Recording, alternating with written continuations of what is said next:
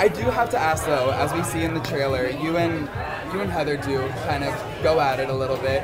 What can you say about the journey that you take with Heather? Because on the premiere, Heather's out here championing the reconciliation of you two.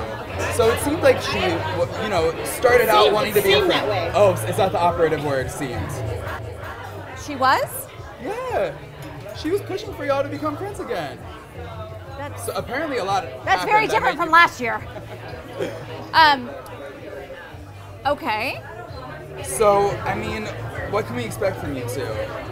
Because you are two institutions within the Housewives franchise, you and Heather. And I just feel like maybe it's a Clash of the Titans kind of situation where it's just two strong women unable to be strong I came together. back to the show taking zero